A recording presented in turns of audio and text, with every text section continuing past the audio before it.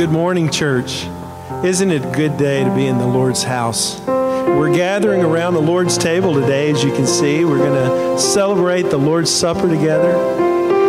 And as we do that, we're going to focus our thoughts and even our songs this morning on what Jesus did for us. As we celebrate that table, we celebrate what Jesus did for us on the cross of Calvary, going there for our sins. And that's why we're gathered this morning, isn't it? That's why we can call ourselves Christians, because we've been born again and washed in the blood of the Lamb. And that's what we're going to sing about as we begin this morning. Would you stand with us as we sing this old hymn, Nothing But the Blood? What can wash away my sin? Only the blood of Jesus.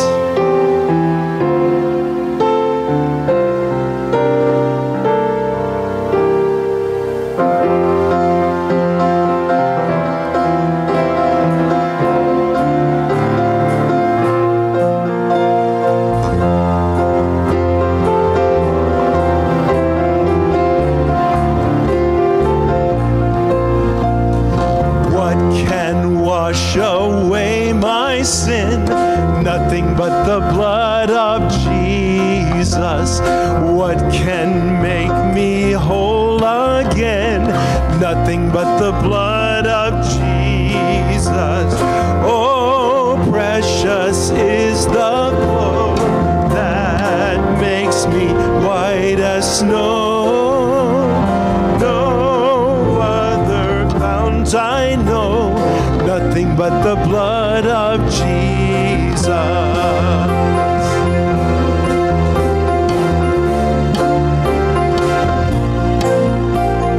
For my pardon this I see, nothing but the blood of Jesus. For my cleansing this my plea, nothing but the blood of Jesus. Oh, precious is the flow that makes me white as snow. No other fount I know, nothing but the blood of Jesus.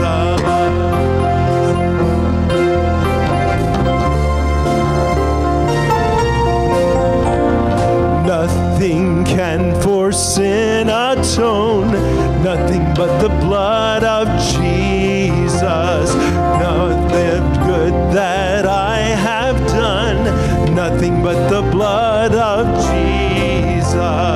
Oh, precious is the flow that makes me white as snow. No other fount I know, nothing but the blood of Jesus.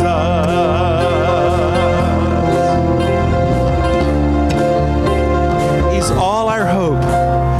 This is all my hope and peace, nothing but the blood of Jesus. This is all my righteousness, nothing but the blood of Jesus. Oh, precious is the flow that makes me white as snow. Oh, other fount I know, nothing but the blood of Jesus. Nothing but the blood of Jesus. Nothing but the blood of Jesus. Amen. Nothing but the blood of Jesus. It's the only thing. Our hope is in Him. Amazing grace, how sweet the sound that saved a wretch like me. I once was lost, but now am found, was blind, but now I see. 'Twas grace that taught my heart to fear, and grace my fears relieved.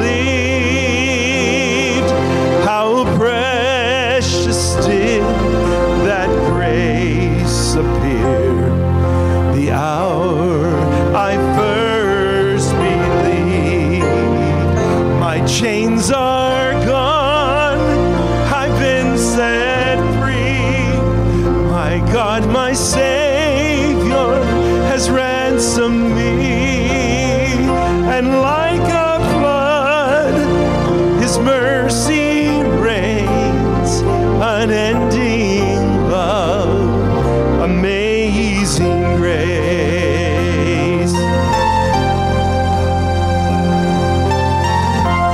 The Lord has promised good to us.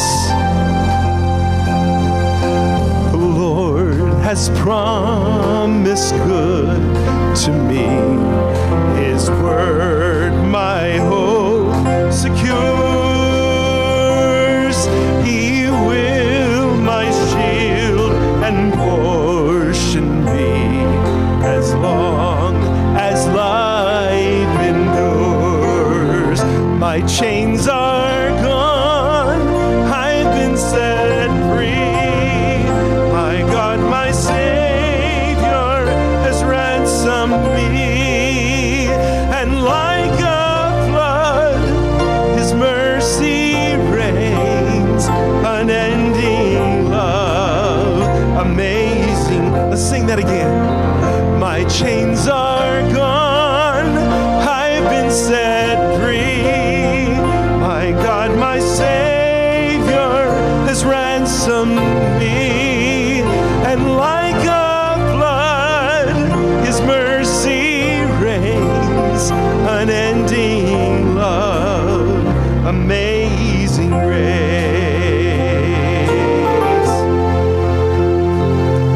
The earth shall soon dissolve like snow. The sun forbear to shine. But God, who called me here below, will be forever mine. Will be forever mine. You are forever mine. My chains are gone, I've been set free. My God, my Savior has ransomed me. And like a flood, His mercy reigns. Unending love, amazing grace.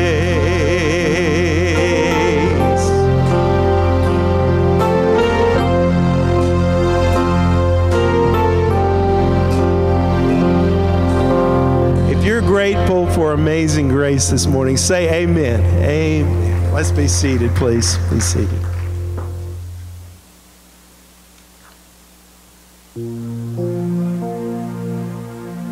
God's Amen. Amen.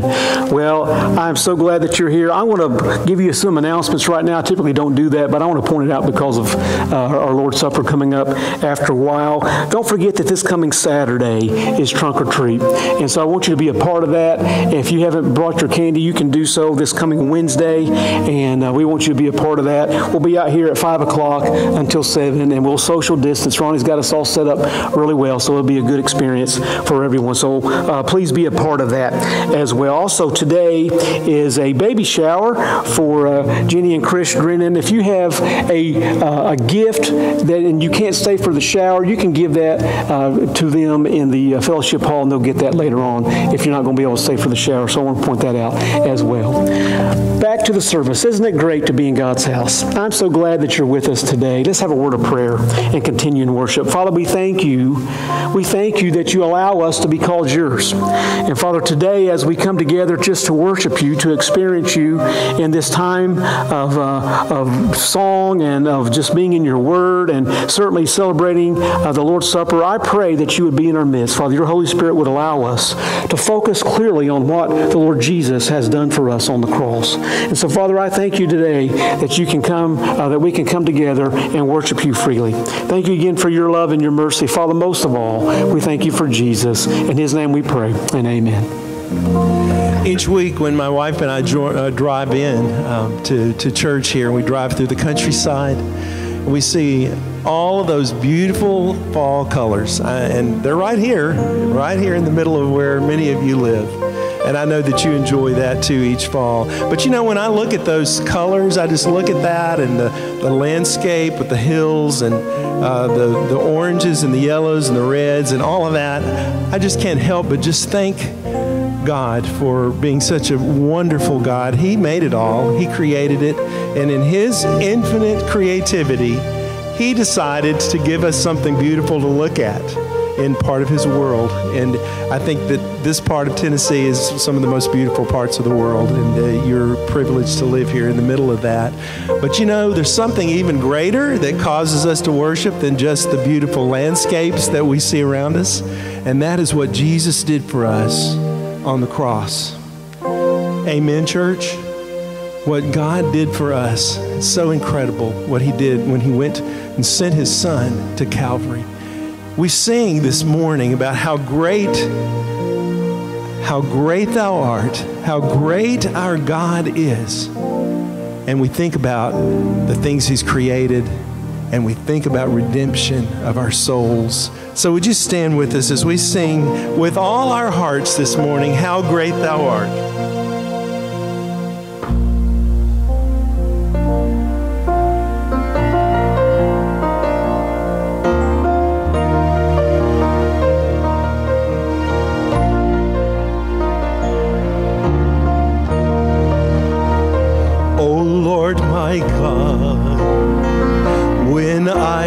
Awesome wonder, consider all the worlds Thy hands have made. I see the stars, I hear the rolling thunder, Thy power throughout the universe displays. Then sings my soul, my Savior God, to Thee. How great Thou art, how great Thou art. Then sings my soul, my Savior God, to Thee. How great Thou art, how great Thou art. And when I think that God, His Son not sparing, sent Him to die, I scarce can take it in, that on the cross, my burden gladly bearing, He bled and died to take away my sin. Then sings my soul, my Savior God, to Thee. How great Thou art, how great Thou art. Then sings my soul, my Savior God, to Thee. How great Thou art, how great Thou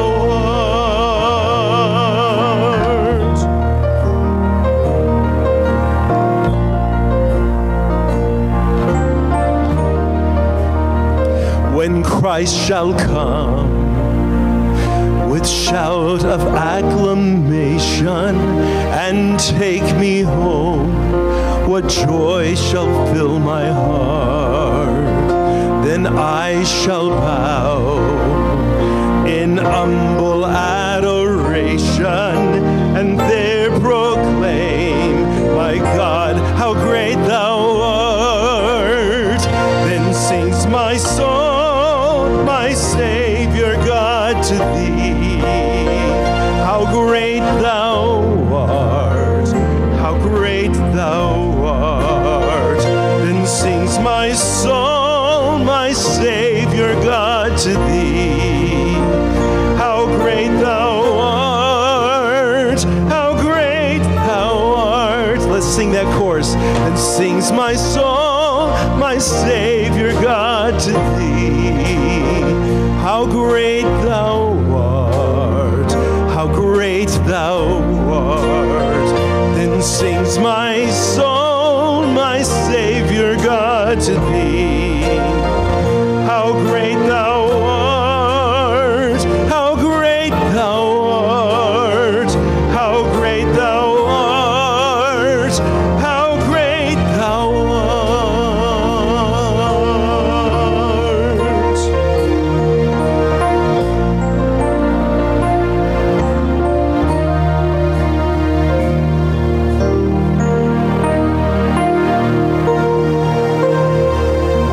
Oh Lord, we thank you.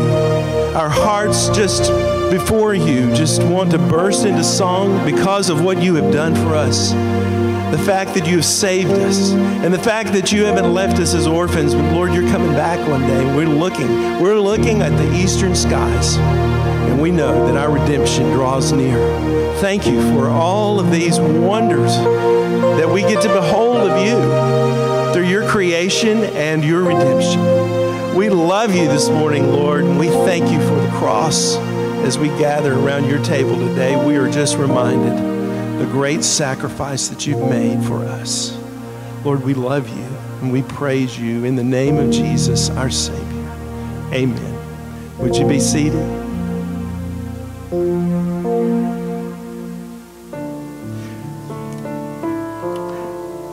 Paul wrote to the Colossians in chapter 2. He says, when you were dead in your sins and in the uncircumcision of your flesh, God made you alive with Christ.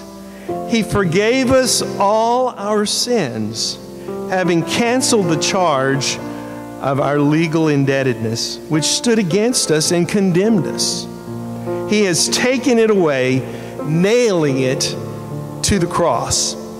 That's good news. And having disarmed the powers and authorities, he made a public spectacle of them, triumphing over them by the cross. If you know this next song, I invite you just to stay seated and sing it along with me. If not, just listen to these words and let them minister to you as we draw our hearts and our minds to the cross.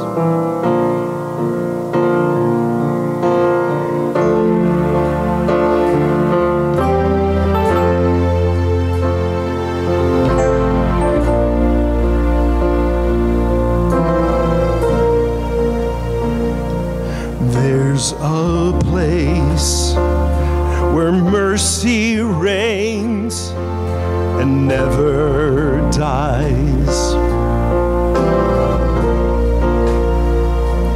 There's a place where streams of grace grow deep and wide, where all the love I've ever found comes like a flood, comes flowing down.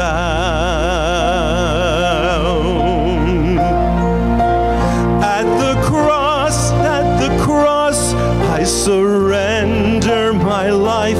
I'm in awe of you. I'm in awe of you. Where your love ran red and my sin washed white, I owe all to you. I owe all to you, Jesus.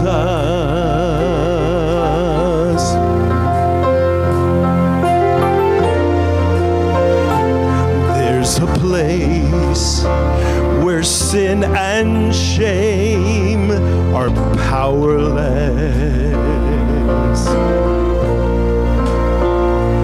There my heart has peace with God and forgiveness, where all the love I've ever found comes like a flood, comes flowing down. At the cross, I surrender my life. I'm in awe of you. I'm in awe of you. Where your love ran red and my sin washed white, I owe all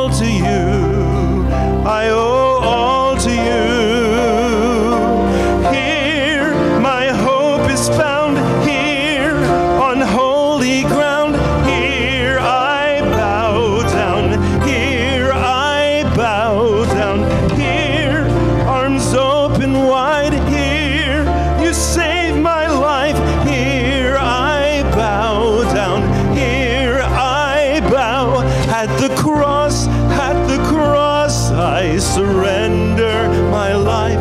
I owe all of you. I'm in awe of you. Where your love ran red and my sin washed white, I owe all to you. I owe all to you. I owe all to you. I owe all to you, Jesus.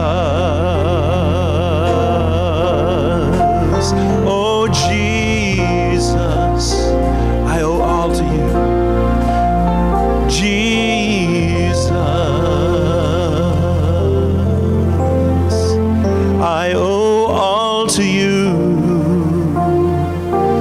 Jesus.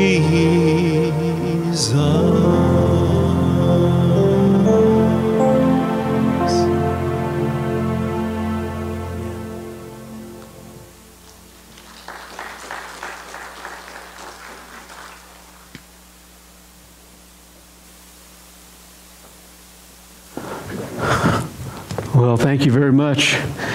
Thank you all for being here again. If you have your copy of God's Word, we'll be looking in John chapter 3. John chapter 3, probably the most familiar passage in all of Scripture. John 3:16 today. We'll be talking about what Jesus did on the cross as we prepare to engage and celebrate the Lord's Supper. As I was studying this passage this week, I came across a story about a psychiatrist's office. He had a sign in the outer office when you walked into the waiting room, and it said, "All amnesia patients must pay in advance." He must not have had very much confidence in his ability to help those amnesia patients remember even to pay their bill as they walked out. But you know what? In Scripture, we are reminded time and time and time again to remember certain things, aren't we? We're to never forget the blessings of God. We're never to forget the benefits of being a child of God. We're never to forget the instructions of God.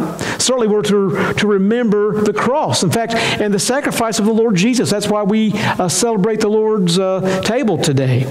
So I want to invite us all to stand in honor of the Lord's Word, and I'm going to ask us to do something a little differently today. Instead of reading the Lord's Word today, I want us to quote this famous and popular Scripture today.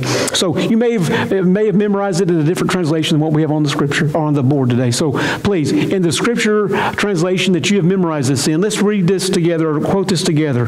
"For God so loved the world that He gave His only begotten Son, that whoever believes in Him would not perish, but have everlasting life." Amen. Let's pray. Father, we thank you for the truth of your word. We thank you that you can sum up the gospel in one verse. And Father, we thank you that it is so simple that even a child can understand and believe. So Father, we are without excuse. Those of us who have heard this and not made a decision to follow Christ, we have no excuse. We can't just stand before you and claim ignorance, because we know now that the Lord Jesus came and died for us so that we can have life abundant in Him. And so Father, I pray today as we go through this sermon, as we study your word, as we celebrate the Lord's table, that you would, Father, come and impart to us through your Holy Spirit the truth of your word, and help us to make the appropriate differences in our life so that we can be your people. Thank you again for your love and your mercy. In Jesus' name I pray. Amen. Amen. You can be seated. You can follow along in the bulletin outline on the back if you so choose. But I want to just say that I was in a store the other day, a department store the other day, walked in, and they already had all their Christmas decorations out. You know, it seems like it's getting earlier and earlier and earlier. They bypass Halloween, bypass Thanksgiving, go straight for Christmas. And it's interesting that they had the Christmas decorations out, especially since the political correct crowd would say that we can't say Merry Christmas anymore. We can't say Merry Christmas anymore. We have to say Happy Holidays. But even that crowd that says that we must say Happy Holidays forgets that the word holiday means holy day. And it is, in fact, a holy day, isn't it? Christmas is a holy day. We forget a lot of things, don't we? We forget anniversaries. We forget birthdays. We forget Valentine's Day. We forget appointments of various kinds. I remember one time when I was still teaching at the seminary, I was a member of a large church down the street from us, and we had been asked to go and after their Sunday morning session, they were going to have some training sessions for some of their workers in various classes, and they asked me to come and teach one of those sessions, and so I agreed to do so. It was very common. I did a lot of that kind of thing with other churches, and they asked me to do it there in my own church. Of course, I'm going to go and teach the class. And so I remembered that I was supposed to teach that when we were at lunch after we had left church and gone to the restaurant. I remembered, oh no, I was supposed to go teach that class. We forget things, don't we? We forget things along the way. But there's some things that we can never forget. We can never forget the truth that Jesus, the incarnate Son of God, was crucified on a cross 2,000 years ago. That He came and took on the sins of the world for you and for me. He defeated death, hell, and the grave, and now He sits at the right hand of the Father, interceding for you and for me. We can never forget this. And there's three things that I want to point out today. That what Jesus did on the cross, there's three things that I want to emphasize today that will lead us as we engage in the Lord's table and remember the sacrifice that the Lord made. First of all, I want to point out that Jesus died on the cross because of the sin of humanity. The sin of humanity. Our scripture says today that He came so that we should not perish, that we should not die. And I want to remind us all that sin always leads to death. Sin always leads to death. You say, well, no, I got to pass on that. I can do that. I'm having a big time. Sin always leads to death. Paul says, therefore, just as sin entered the world through one man, and death through sin, in this way death spread to all people, because all have sinned. All have sinned. We all have sinned, and sin leads to death. He says that sin entered the world through Adam, through one man, and that death through sin, and then everyone has sinned. We all die. Sin always leads to death. But God proves His own love for us that while we were still sinners, what happened? Christ died for us. Our sin created the opportunity for Jesus to come and die for us. Sin leads to death. Jesus died for us. Some folks won't believe that. Some folks say that I haven't sinned. There's no way you can say that I'm a bad person. I'm a good person. I don't sin. We haven't missed the mark. We're going to make up all kinds of reasons for that not to be the case. They don't want to hear the truth. We'll make up strange rationales. We'll make up various types of philosophies to explain it away. We'll just ignore it and act like it's not even happening. We'll say that what you're saying is true is not true. Is that not the world today? Upside down versions of the truth. This isn't really happening. I'm not a bad person. I'm not a sinful person. We'll just ignore it and pretend that it goes away. We'll try to pretend that it's not true. I read an interview of a race car driver who was very successful in the Indy 500. And he said, when he was talking about the drivers who had been killed on that racetrack, he said, we don't acknowledge that they were ever killed. We don't act like it ever happened. We don't watch the films of the crash. In fact, when they go out and someone has a crash and they are killed, right after the event, a crew comes out and paints the wall where the crash occurred.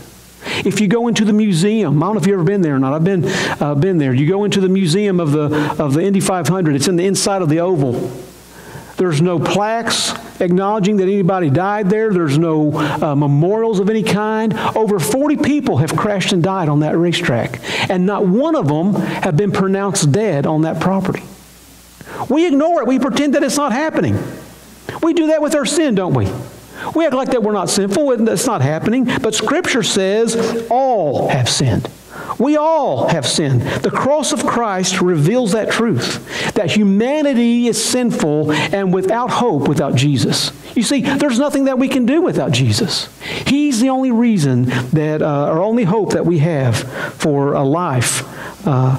Without Him, we are dying. Jesus died on the cross for one reason, and that's because we are sinful people. As we come to the Lord's table today, we need to keep in mind that without Jesus, we have no hope. We have no hope without Jesus. And He comes and He dies for us Sin caused His death. His love, He gave Himself for us so that we would not have to experience that death. He came because of His love for us, and He died on that cruel cross. So Jesus died on the cross because of the sins of humanity. But the second thing I want to point out is that His death on the cross provides new life for all who believe in Him. Not only does sin create death, but Jesus gives life. He gives life. Scripture says, whoever believes in Him should not perish, but have what? Everlasting life. Eternal life. Paul says the wages of sin is death, but the gift of God is eternal life in Christ Jesus our Lord. Is that sin causes death. As we've pointed out, sin leads to death. The wages of sin. You earn death. That's the wages. But the gift, you didn't earn it. The gift of God is what? Eternal life in Christ Jesus our Lord. Jesus willingly suffered for your sin and for mine. What? To provide the redemption that we could not provide for ourselves. He gave us what we could not earn. We earned death, but He gives us eternal life. Even while Jesus was on the cross, while He was in the midst of all the scorn, in the midst of the persecution, in the midst of the blasphemy, He pleaded to the Father on behalf of His murderers.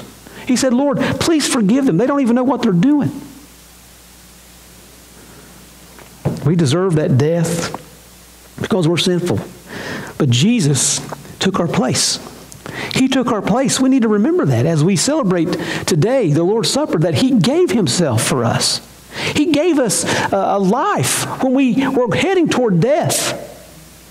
There's a man by the name of John Staples, and he was walking down Washington, D.C. street when he was 19 years old with his father, and this man walks up to him, a representative of Abraham Lincoln, and walks up to him and asks him, would you be willing to represent Abraham Lincoln as in the war? You see, back then in the Civil War, a person could pay another person to go and fight on their behalf, in their place, in their stead. And he asked this young man, would you be willing to go risk your life as a representative for Abraham Lincoln? Even though Abraham Lincoln was exempt from the draft, he wanted someone to go represent him. And the man agreed to it. And for his trouble of risking his life, he was paid $560. And he was fortunate in surviving the war. He went to war, and he went in Lincoln's place. But folks, Jesus took our place. He died on the cross because of our sins. He came to give us life, but He didn't go to take our place because of money, or He didn't do it for fame or fortune or for reputation or for accolades. He did it because He loved us. He did it because He loved us. We were headed to death, and He came in and gave us life. Gave us life. Jesus died on the cross in our place because of His love. And that brings me to my third point, is that Jesus' death on the cross showed us God's love. He shows us God's love. The scripture today begins with, for God so loved the world. For God so loved the world. Look around this world. Is there anything lovely about it? But yet, God loved us to the extent that He sent His Son to die. How much do you love others? How much do I love others? I wonder that sometime. How much do you love your family, your spouse, your children, your community, your church, your co-workers, the people you're driving down the road with? How much do you actually love them? You see, Jesus came and He gave Himself because of His love. For God so loved the world. Folks, we can't say anymore that no one cares about us. We want to cry that sad song, no one cares about me, but it's not true. Jesus came to show God's love. He came because God loves you. You may be familiar with the painting called The Three Crosses. It's by Rembrandt. And if you look at this picture, there's three crosses. Jesus is in the middle and the two thieves on either side. But you're immediately going to be drawn to the centerpiece of Christ being murdered on the cross. But after a while, you'll look down and you'll see all the faces of the people at the execution there. Some are going to be looking like jeering at Christ, being blasphemous and cursing the Lord as he dies on the cross. Others are going to be looking in horror at the travesty of justice that's taking place. But if you look over in the side, in the shadows, there's a little man standing in the shadows there. And it's Rembrandt himself, looking on at the Lord dying on the cross, because he knew that it was his sin that helped nail Jesus to the cross. You see, our sin put Jesus on that cross. Our sin is the reason that Jesus died on the cross. He died on that cross because he loves us. He died because we were headed to death. He came to give us new life, and he came to show us God's love. He came to show us God's love. There was a man who had gone on vacation with his family. He visited this church. And while he was there, the pastor got up and said Jesus didn't really die at Calvary. He said that Jesus was merely swooning, and he kind of got injured on the cross. His disciples came in and returned him to health, and he went on his merry way. Well, it confused this young man. He went back home to his pastor and walked up to him and said, "Sir, this is what I was told. I've never heard anything like this. What do you think about this?" This man said that Jesus did not die on the cross. And his pastor looked at him and said, "You know what? Go ask this other pastor if he could be beaten with a cat of 9 tails 39 times and then be hung on a cross in the blazing sun for 6 hours. And then see if he could have a spear thrust into his side where it punctured both his lungs and his heart. And then be put in a sealed tomb for 2 days. After that, do you think this man could be nursed back to health?" You see, folks, I want you to know that we need to remember the cost that Jesus endured for us. You see, when we come here to this table, we have to remember what Jesus has done for us. Jesus died. Jesus rose. He is Lord. He is alive. He will come again one day. Those of us who are in Christ will see him in glory, and we will bow at his feet and worship him. My dear friends, do you believe? Do you believe that? Do you remember who Jesus is? The cost that he has paid for us. Have you given your life to him? There was an agnostic. An agnostic is someone who says, "I don't know if there's a God or not." And this agnostic was talking to this little girl, and he said, "There are so many saviors in this world." And the little girl said, "Then you know what? You need to believe in the one who died and rose again." She believed, and she remembered Jesus. Do you remember Jesus? Do you remember Jesus? He died on the cross because of our sin. Jesus' death on the cross gives us new life, and he shows us the love of Christ by coming and doing so. Do you believe? He's calling you. Did you know that? He's calling you. Will you answer? As we enter this time of invitation, let's have a word of prayer, and I want us to do business with God. Father, we thank you. We thank you for the cross. We thank you for the work that the Lord Jesus has done on the cross. Father, I pray in these moments of decision that your people will be faithful to you.